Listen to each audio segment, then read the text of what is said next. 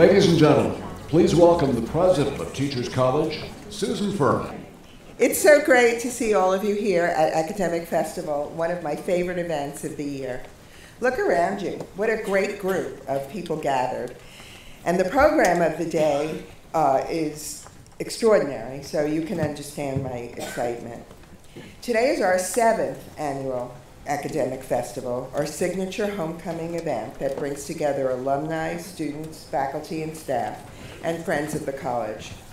I'm particularly pleased that once again this event coincides with Admitted Students Weekend. It's wonderful to welcome future scholars and leaders and give them the chance to meet and talk with our fantastic alumni, students, and faculty. I know this will be a wonderful and inspiring day. Could I see a show of hands? I can barely see. Of admitted students? Oh yeah, you're all in the balcony down here. Great. Well, this will be the icing on the cake that convinces you to come to TC. The quest to always improve our knowledge and better understand and meet the challenges of the day began with the founding of the college. We would not be at this extraordinary moment in our history without the dedicated scholars and educators who led us to this day, the luminaries on whose shoulders we stand. I want to take a moment to remember the great alumni, students, faculty, trustees, staff, and community members no longer with us. This year, we lost 3 TC faculty legends, Maxine Greene, George Bond, and Jack Mezirow. Each was an incredible force in their field of study and practice and touched so many lives and generations of students. Some of Jack's students will lead a session later looking at his legacy.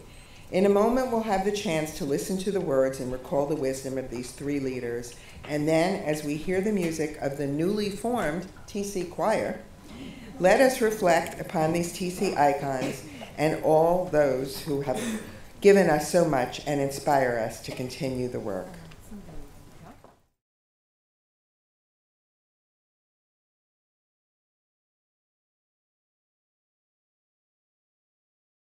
I believe social change takes place in a variety of different ways. I think it can take place in a family, it can take place in a community, it can take place in a workplace, it can take place in a public sphere. And you can have learning in all of those places, transformative learning, where people are becoming emancipated from old ways of thinking and old frames of reference. And they can make change happen. And I really believe that when people are freed from a lot of the kinds of cultural meaning perspectives, the kinds of frames of reference, the unexamined frames of reference that they bring to the way that they learn, I think that when they're freed from that they'll do the right thing, that they'll want the kind of world that you and I want, or that any other educator probably wants.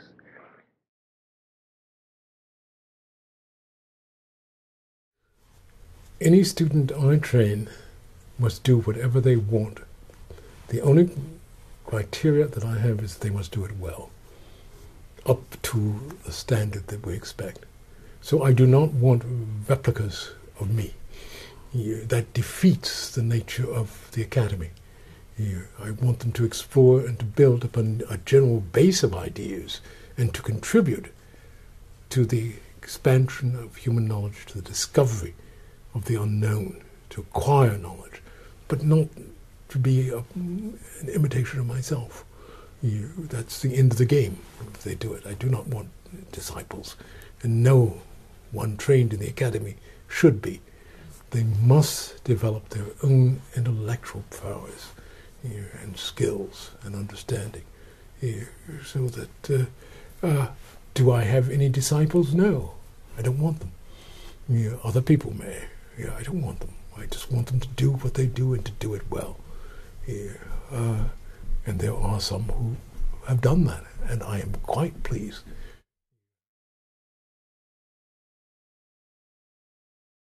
I'm interested in aesthetics and aesthetic education because I'm interested in what happens between you or me and the wall where the Monet hangs. The work of art only becomes a work of art when you experience it in a certain way. I desire to be nudged into a kind of wide awakeness. What I'm most afraid of in the world is numbness, is not feeling anything, you know, or Dewey called the anesthetic, which is opposed to the aesthetic.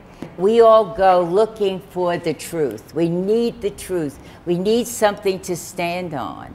But I think the reason teaching is so fascinating today is because of multiplicity, is because the object is not to answer, but to engage the student in the search. That's what you do. That's what you do.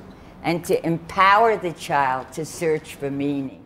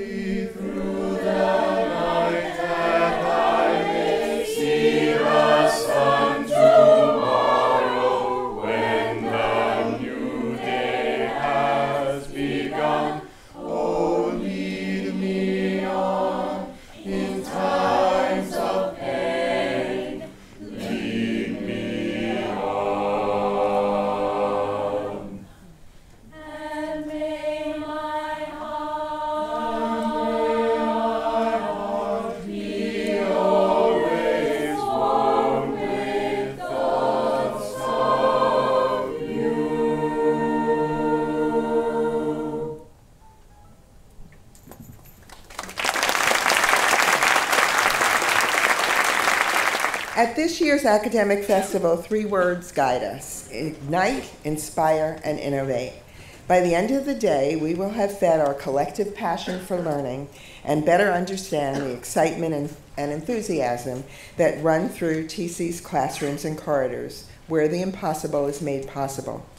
I encourage everyone today to take advantage of the rich selection of sessions showcasing the work of our alumni, world-class faculty, and dedicated students. Today, we enthusiastically welcome our alumni. They represent an incredible cross-section of geography and accomplishment, 90,000 strong. I wish they were all here today. Their stories paint a vibrant picture of TC's influence and place in the world. We're especially honored this year to welcome alumni marking the 50th anniversary of their graduation. Could I see a show of hands from any 50-year alumni? Yay! Oh, congratulations. Of course, congratulations. Thank you. They and more of their classmates will also walk as part of the procession at the TC Convocation in May. I want to give special thanks to our dedicated Alumni Council. They did so much to make today successful.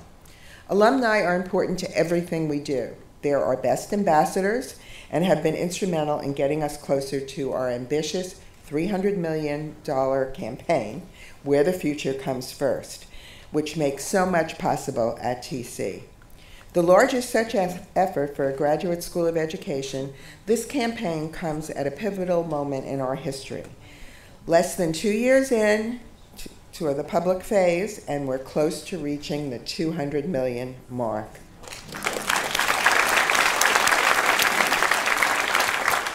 Students are our #1 campaign priority. TC's future depends on attracting the best and brightest to the college, like the current and admitted students here today. We're committed to supporting their educations and encouraging their careers in public service. You'll understand why when you meet and hear from our students throughout the day. Later, in Zankel Hall, you will have the chance to interact with some of our students at a reception for the poster session of student research. Come and see where TC is heading thanks to the great minds at work today. And if you want to meet our youngest future students, stop by Kids Camp, Academic Festival's first all-day camp for children of all ages. I'm planning to go, at our Hollingworth Center. Among the many fun activities, kids will be building a replica of Zankel Hall throughout the day.